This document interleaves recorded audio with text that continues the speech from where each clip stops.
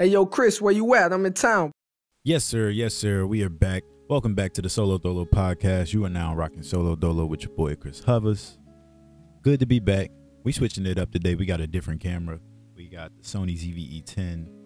I usually do other projects with this camera, like vlogging, and I've done a music video so far on this. Haven't edited it yet, but this is a smaller camera, but it packs a mighty punch. So hopefully this content still serves you well, still looks good. I mean, I know it looks good. I mean, any content shot on like an actual camera is gonna look good, especially when you light it properly. But what I like about this one is that it sits right on my desk because I have the Sony remote to it. So yeah, I just wanted to switch it up. My other camera, my 5D, sits on a tripod. It's big and bulky, has an external monitor. There's a lot. This camera already has a screen that actually turns around so I can see myself. So I figured, man, let's switch it up. Let's try to film with this and see what we get out of it. I wanted to have a conversation today, an open dialogue that I thought would be very useful to a lot of young men out there. I went home recently to visit my family for Thanksgiving, and my dad stays in Brandywine, Maryland. And so I went out to his house, and dang, I just blinked for a second. I went out to his house and I got to see my little brothers and everything, right? My little brothers, and this is like my second family. Like I have my mom side of the family and then my dad's side, of course, with all my brothers, like, and my other sister. Yeah, just big family, man, to say the least. But my younger brother asked me, we had a conversation, me, him, and my second mom. I don't call her my stepmom, so just for, FYI. Yeah, we had a conversation just about, things that may have separated us over the years, or conflict, family conflict that's happened between one another. And my brother asked me, how did I get to this place of being so like in control of my emotions and just, I guess, emotionally aware? And I was kind of working through my understanding of that when he asked me, because it's not something that I've been asked before, and it's not something that I've reflected on. I haven't sat and actually reflected on it, So after having a conversation with him, I thought I should just elaborate more and share my insights on, things that I've found to be helpful for me. And yeah, I thought this would be cool. So we just gonna chill, no pressure, have this conversation. He asked me, how do you deal with your emotions, or, how are you so in control of your anger, or things that make you sad, or, when you feel alone, or any emotions that make you feel like, not like yourself.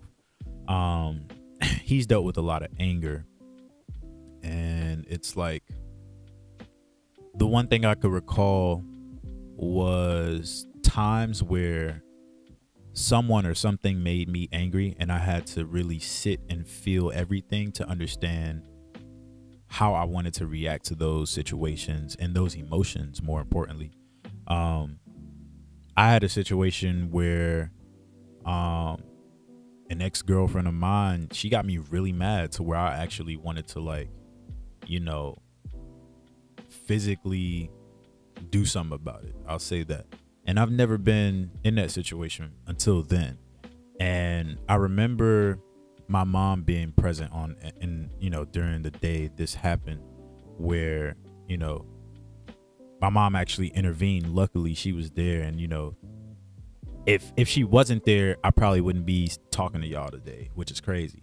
But I look back on that and I'm like, dang, man, I don't really get mad like that. Like, I don't get upset. I don't get angry. Like, I don't really express my anger outwardly like that, like how I was that day. And when I finally came back to myself and calmed down, I realized, like, dang, I don't know who I was just now in that specific scenario. I didn't know who I was. It's like I blanked, and it's like I blacked out. And like when my emotions subsided, I was able to see everything for what it really was and what I didn't want it to be. And so I vowed to never allow anyone or anything get me that upset ever again, because I turned into somebody who I don't even know. I still don't know who that was, you know? So,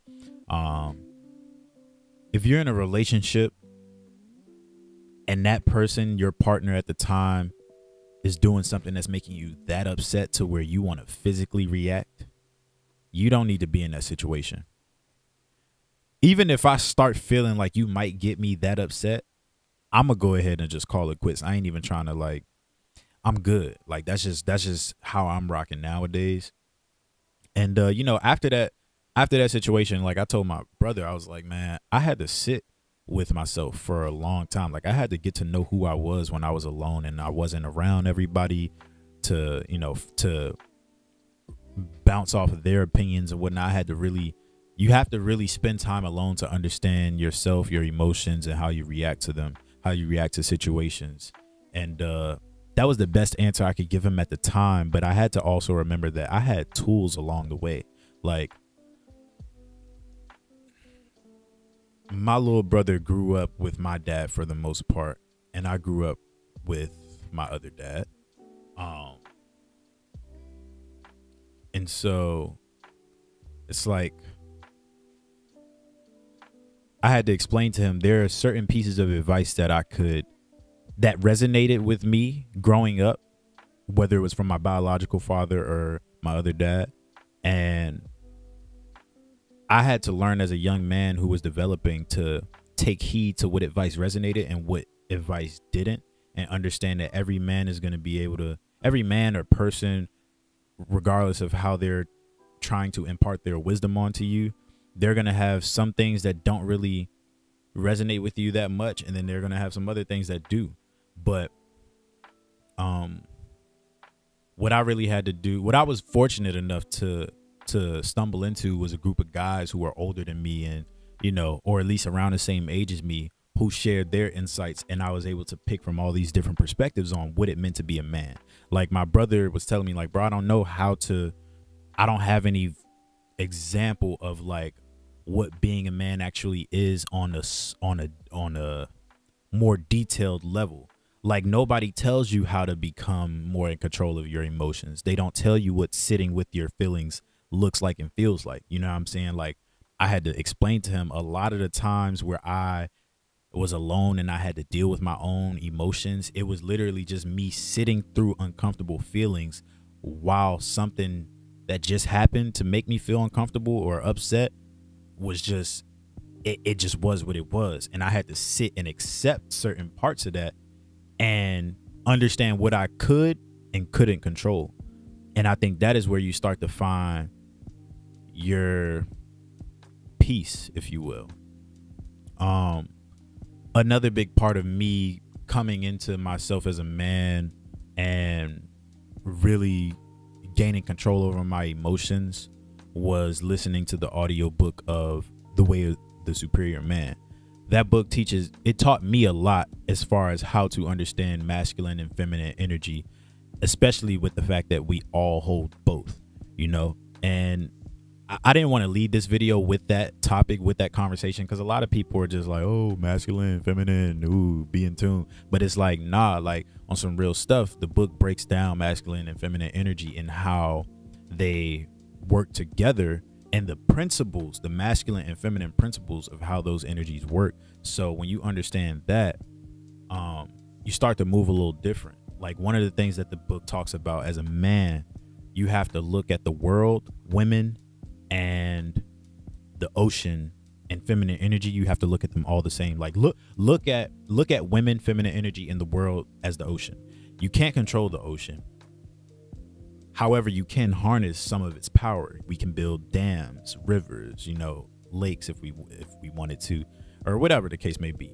Use it for irrigation systems, plumbing, all that stuff, right?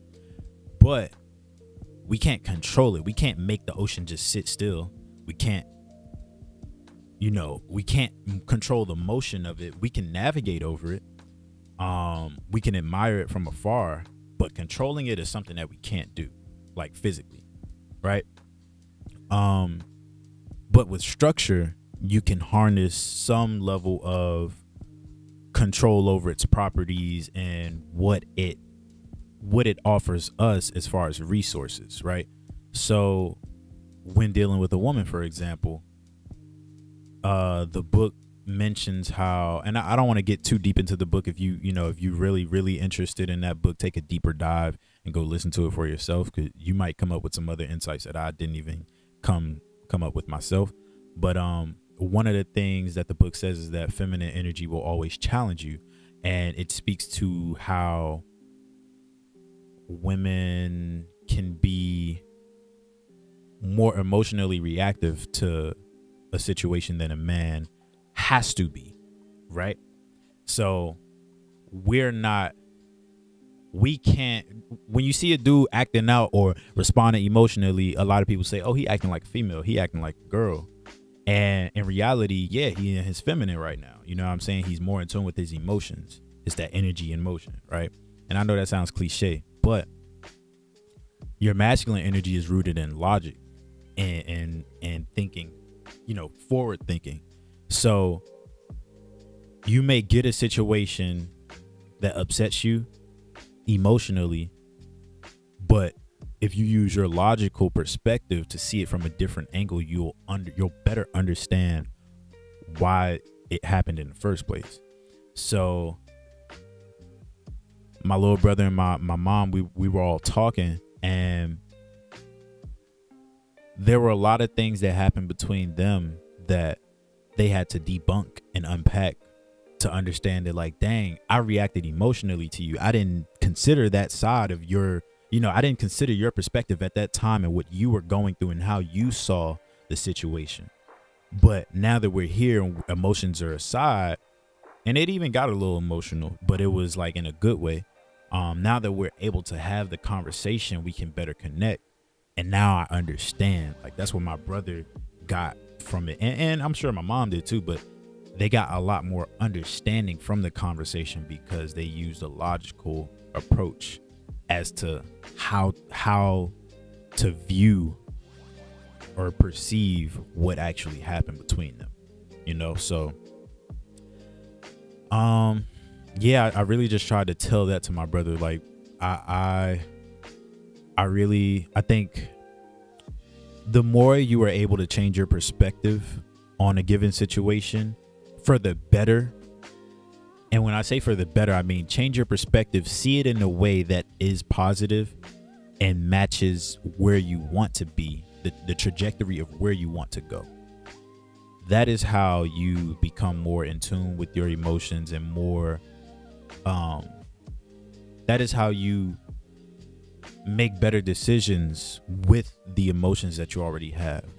You don't want to make decisions rooted or, coming out of emotion. You don't want your foundation of your decision making to be emotional, because you may feel one way 1 minute and then the next you don't even feel that way anymore. Those feelings have passed. So that's why what I told my brother is emotions are just meant to be felt and understood. That's it. They just teach us what we like and what we don't like, or what we prefer to be around, what we prefer not to be around, what resonates with us, what doesn't resonate with us, what feels good, what doesn't feel good. And you have to take the information from that and move accordingly. You know what I'm saying? If somebody is disrespecting you or they just talk nasty to everybody, you probably not going to stay around them if you don't want to be around that type of energy. So even if somebody's coming at me like disrespectfully, it's like, dang, I may feel offended, but it's a better and a much healthier approach for me to actually sit and analyze, like, does this person really have any logical reason to come at me how they are? Or is there something deeper behind why they are this way? You know what I'm saying? So, yeah, you really have to take time to sit with yourself and understand why you're feeling what you feel, where it's coming from, the root of it all. And then learn how to let it pass. Like, learn how to allow your emotions to pass. Learn how to allow your emotions to pass. Because if you make decisions based on where your emotions are, where you are emotionally, you will make decisions that you how do I want to say this? You'll make decisions that you'll wish you hadn't. You'll make decisions that you'll regret, for sure. So To all my young brothers out there, take your time with understanding yourself and your emotions. You're not alone.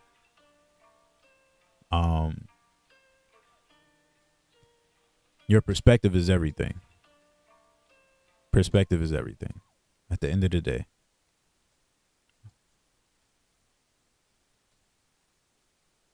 I think the deeper me and my brother get into that conversation, I'm going to try to bring it up again on the podcast. But I think it's very important that young men especially start to spend time alone and understand the things that hurt you and why.